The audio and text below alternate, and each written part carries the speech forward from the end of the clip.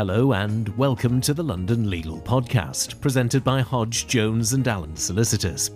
Our leading solicitors share their views on latest legal issues and developments, and how the law might affect you, because we care about righting wrongs and providing first-class personal legal services.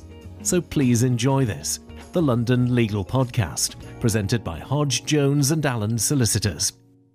Hello and welcome to this episode of the London Legal Podcast. My name is Chun Wong and I'm the head of the dispute resolution team at Hodge, Jones and Allen Solicitors. Today, we will be discussing Inheritance Act claims, which can allow you to claim financial provision from an estate if you've been left out of a will. We'll go through some of the basics, including the court's approach, the pitfalls, and also time limits on making a claim. I have with me my colleague Ruhul, who's a partner in the dispute resolution team. Thank you for the introduction, Chun. My name is Ruhul Ameen and I qualified as a solicitor in 1999. During my career, I have specialised in chancery matters, including contested probate disputes. Thanks, Ruhul. So, to start things off, could you give us some background to the Inheritance Act and explain when it might come into play? Of course. A person may leave their estate to whoever they want by making a will.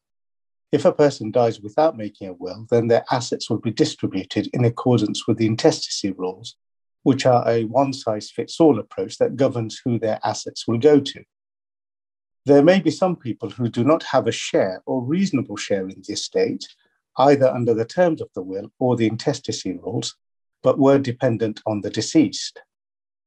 The Inheritance Provision for Family and Dependents Act 1975, commonly referred to as the Inheritance Act or 1975 Act, is a law to protect people who are financially dependent on another person when they die.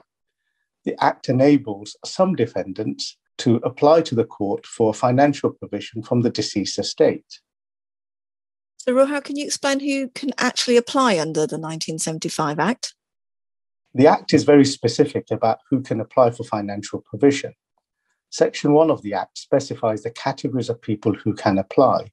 The following people may apply: the spouse or civil partner of the deceased, the former spouse or civil partner of the deceased, as long as that person has not remarried or entered into a subsequent civil partnership, a person who, for the 2 years prior to the death, was living with the deceased as spouse or civil partner, a child of the deceased, a person who was treated as a child by the deceased, and any other person who was being maintained by the deceased prior to their death. Okay, so we now know who can apply under the Act, and how does the court assess claims under the 1975 Act? The court approaches any claim in two distinct stages, as demonstrated in the decision in the case of Robinson versus Bird and another. Firstly, the court will consider whether reasonable financial provision has been made for the applicant by the deceased under the will or through the intestacy rules. If the court finds that reasonable provision has not been made, it will then consider what, if any, provision should be made. The question of reasonable financial provision differs depending on which category of person is applying. Whether financial provision has been made will be assessed by the court, taking into account all of the relevant circumstances and the factors listed in Section 3 of the Act, which are the current and future financial resources and needs of the applicant and the beneficiaries of the estate, any obligation and responsibilities which the deceased had towards the applicant and the beneficiaries, the size and nature of the estate, any physical or mental disability of the applicant or any beneficiary, and any other matter which the court may consider relevant, for example, a party's conduct. In cases where the applicant is a spouse or civil partner, the court will also consider what they would have likely received had the marriage or civil partnership been terminated by divorce or dissolution rather than death. Once the court has determined that reasonable financial provision has not been made, then what can they do to remedy the situation? The court's powers are very wide and it has numerous options available. If the court believes that the deceased has not made reasonable financial provision for the applicant, it can make one or more of the orders provided by Section 2 of the 1975 Act. The court may award a specific lump sum or make periodic payments to the applicant, Where the parties are arguing over specific property, the court can order that property to be sold and the proceeds split, or it to be transferred to one of the parties outright. The court may also declare that any property be held on trust for the applicant and/or other beneficiaries. Are there any restrictions or time limits for making a claim, Ruhul? The Act only applies to estates where at the time of death the deceased was domiciled in England and Wales. The Act provides that any claim must be made within 6 months of the date of a grant of probate or letters of administration. If the claim is not made within the prescribed time limit, it will be necessary to seek the permission of the court to bring a claim.